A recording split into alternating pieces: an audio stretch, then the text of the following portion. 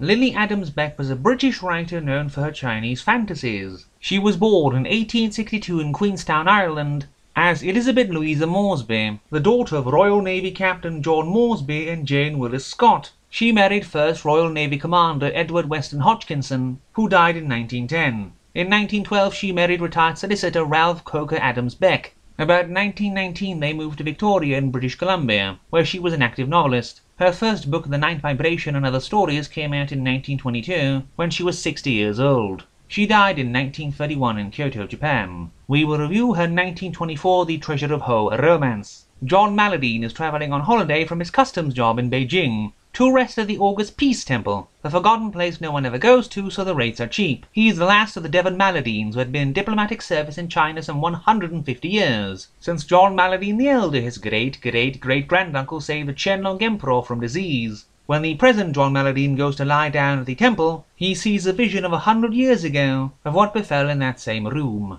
Vernon, an old rogue, is seen forcing a Captain Keefe to give him his daughter Dorothy in marriage, but she refuses as she loves the gallant John Mallardean, whom Vernon hates. So Vernon murders her father and would kill John and take Dorothy with him by force. John, seeing they are outnumbered, admits he and Dorothy had been secretly married by the Jesuits, having a daughter that is 2 years old. Throwing his jewels to the greedy Vernon, he mercy kills Dorothy with her approval, then gets strangled by Vernon's men. The priest at the time, being unable to save one favoured by the Emperor, devises to not let Vernon escape with his riches and poisons him, though he defiles and condemns himself in the process. The Emperor never sends word as to the riches left behind, and they are hidden in the Hall of Worship. The priest then grants sight of what had happened to his successor, and to all those succeeding him, till John Mallardean's kinsman comes and witnesses the night of murder also. He is, however, not the true heir, as the daughter of John and Dorothy lived and married a court minister. John goes to search for her descendants, coming to Beijing at the time of the Boxer Rebellion, as the foreign legations are being bombarded at the secret whim of the Empress Dowager. John goes to Yang Lien, a friend whose family had been friendly to the Mallardeans for a century. The man, however, wishes to make the Empress Dowager see reason and is beheaded for his trouble. John remains at his house and meets Yang Lien's friend, the blind man of Hupei, a great sage the Empress had blinded because she did not like the horoscope he made for her. John enters his service and there finds what he was looking for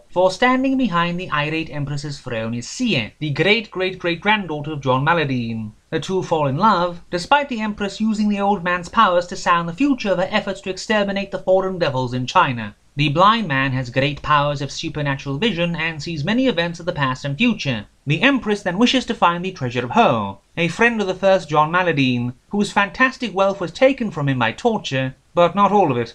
The present John provides her with a clue to its existence, and there is a long process of going back and forth to try and find it, while also trying to save Xie from the ignoble death the Dowager does not fear to inflict on the Emperor's second wife, having her thrown down a well. Eventually John arrives at the Taralamassari in Mongolia, and meets the miracle-working Hubilgan, but it means nothing as the Empress found the treasure already.